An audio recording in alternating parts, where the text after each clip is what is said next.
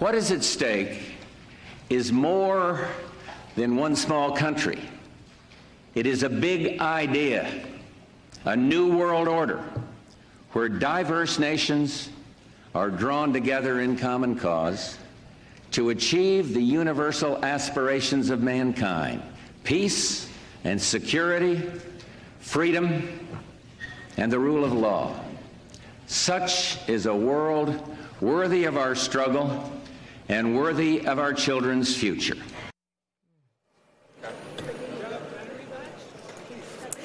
"27 years after President Bush called for international order, the strongmen of Saudi Arabia and Russia celebrated the lack of it as America pulls back under Donald Trump.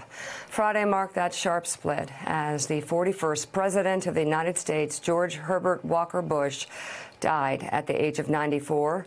This morning, we remember his life and his tremendous legacy and how his approach to leadership stands in stark contrast with the politics and the news and the policies of today. Welcome to Morning Joe. It's Monday, December 3rd. With us, we have the president of the Council on Foreign Relations and the author of the book, A World in Disarray, Richard Haass. Historian, author of The Soul of America, and Rogers Professor of the Presidency at Vanderbilt University, Jon Meacham is with us. He's an NBC News and MSNBC contributor. NBC News Chief Foreign Affairs Correspondent and host of Andrea Mitchell Reports, Andrea Mitchell is here, and columnist and associate editor for the Washington Post, David Ignatius, as well. Joe, wow, what a stark contrast between H.W.'s legacy and the news we have today.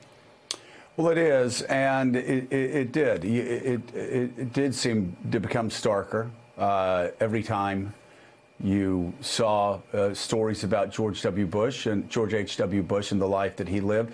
I will say that it's almost as if Bush 41 inspired this president to even move beyond his own boundaries that he showed the first 2 years by delivering to this country and the world a statement upon George H.W. Bush's passing that was graceful and that was presidential and, quite frankly, what's been lacking a bit in the past. But I want to talk to Jon Meacham, who on Wednesday will be eulogizing George H.W. Bush and who spoke about him yesterday at the National Cathedral.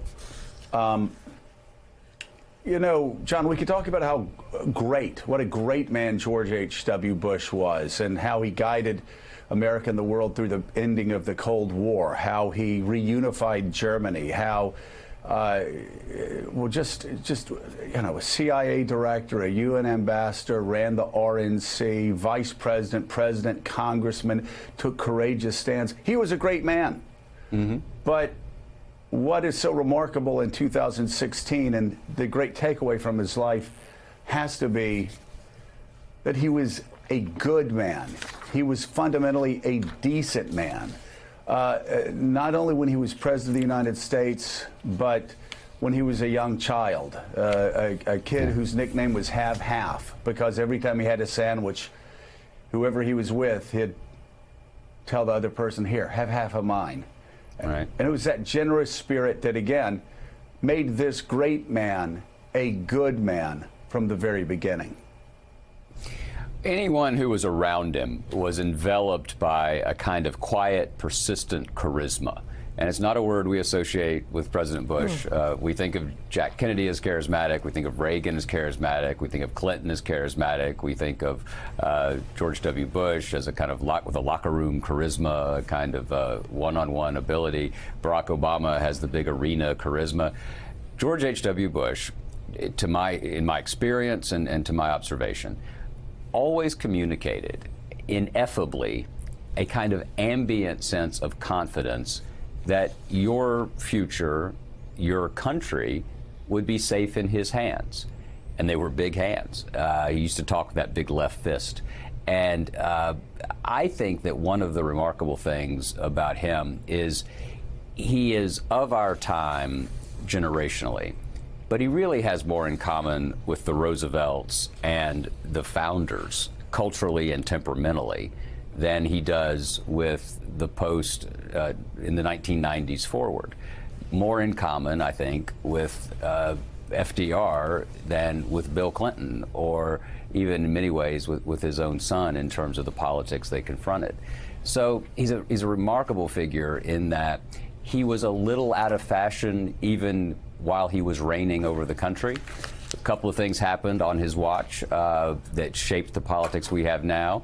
The rise of talk radio, cable news was becoming more significant. He used to bellyache into his tape recorder all the time about, you know, what the talking heads were saying.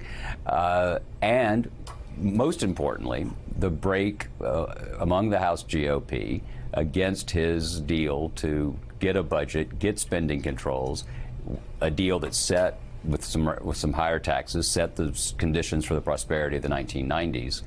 In what was, I think, sort of the O.J. Simpson Bronco chase of modern partisanship, when Bush was going out to announce that bipartisan deal in the Rose Garden, Newt Gingrich leaves the White House.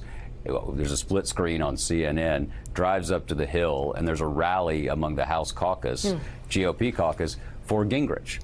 And in many ways, that set the stage for 1994. It set the stage for just a more brutal politics. And it happened, interestingly, to my mind, under the feet of someone who did want very much to govern with consensus, because consensus had shaped him. Yes. You know, David Ignatius, again, comparing where we were with George H.W. Bush and where we are now, I read so much this weekend, but I think a paragraph in the president's own words, former president's own words, really boils it down that, yes, every politician makes mistakes. Every politician is flawed. Every politician will fight like hell to get their story out there and sometimes use very sharp elbows. But at the end of the day, it's, you know, they put their country first and they put people around them first. This is a part of a note that George H.W. Bush wrote to Maureen Dowd. He said, "I reserve the right to whine, to not read, to use profanity, but if you ever get really hurt, or if you ever get really down and just need a shoulder to cry on, or just need a friend, give me a call. I will be there for you. I will not let you down." Now, if George H.W. Bush, who was skewered by the media throughout most of his political life, had decided to call anybody an enemy of the people, it would have probably started with Maureen Dowd. But he understood that the press wasn't the enemy of the people, and even said, basically, at the end of the day, we're all in this together, and I will be here for you, just like I know you would be here for me. What a remarkable difference between 1988 and 2018. Well, George H.W. Bush, never more than in the recollections that Maureen has in that wonderful column, was, for a patrician, son of the elite, a down-to-earth guy. He was funny. He was self-deprecating. He couldn't quite figure out why he liked this New York Times columnist, but he did, and he kept writing to her. I think one of the things I liked most about him was that he was graceful in the old-fashioned New England way. He didn't believe in showing off. The idea that you'd brag about your accomplishments would have been abhorrent to him. But he had an ability to make difficult things look easy throughout his presidency. It's especially true in foreign policy.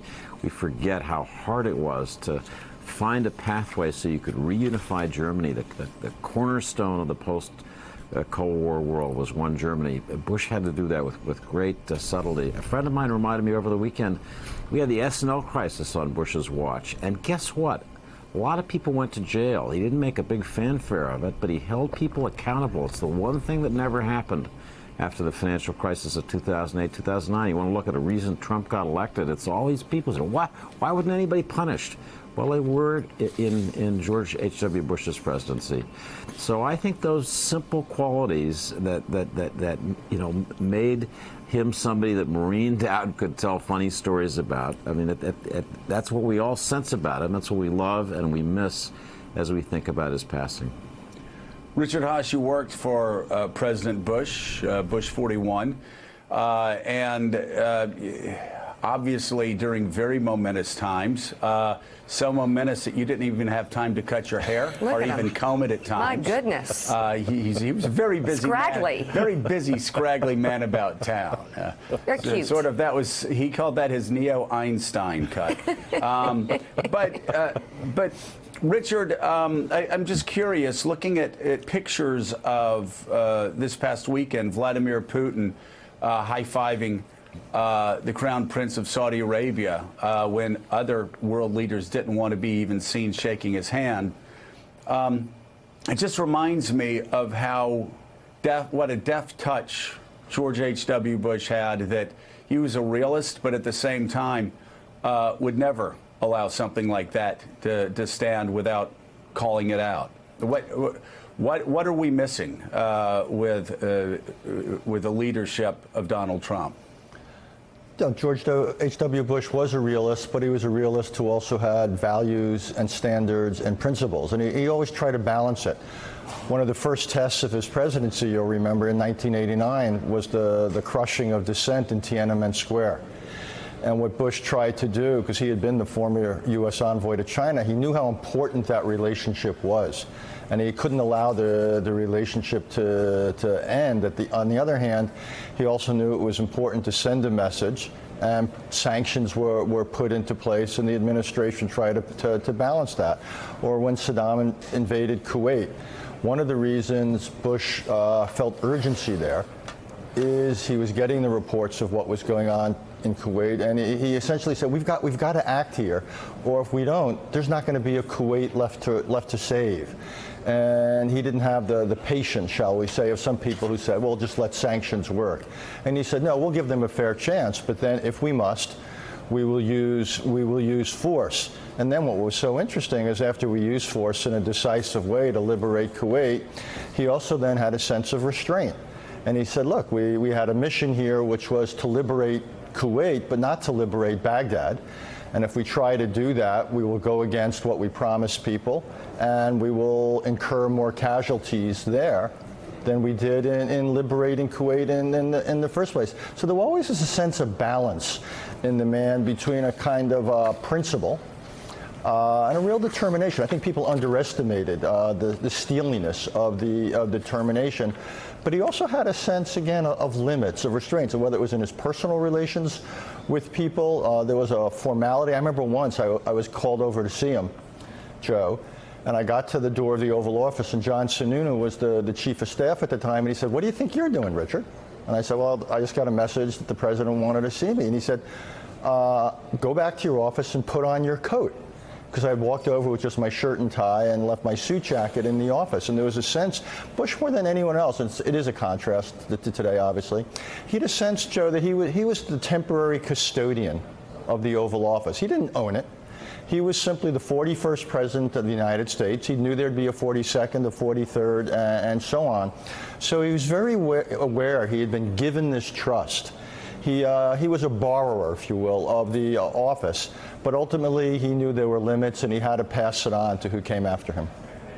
And you brought up Kuwait. It's so interesting. I remember being a young congressman and my chief of staff coming in and saying, do you have time to talk to the president? And since I was a backbencher, the president sat and called me, and I said, the president of what? And said, the president of the United States, the former president, George H.W. Bush. And I said, well, yeah. And I scrambled around, I picked up the phone. And it's important for people to remember now, he was getting absolutely skewered in the years following the first Gulf War for ignoring the advice of the red-hot conservatives and some of his generals and stopping short of Baghdad. He was getting killed, and I was the one person on a panel that was defending him, saying, no, he showed extraordinary discipline. He said we were going to liberate Kuwait, and then we were going to come home. And even with an open road to Baghdad, he knew that's what he had promised. That's how he had built this remarkable worldwide coalition. And he showed the discipline that few other leaders would show. And because of it, he didn't get ensnarled in the war that his son got ensnarled in several years later. But, you know, Mika, it was that sort of discipline that actually made your father a very big fan of George H.W. Bush. And I would say you could count the number of Republicans that your father voted for on one hand. You actually could count the number of Republicans your father voted for president on one finger. And that one president was George H.W. Bush. Thanks for checking out MSNBC on YouTube, and make sure you subscribe to stay up to date on the day's biggest stories. And you can click on any of the videos around us to watch more from Morning Joe and MSNBC. Thanks so much for watching.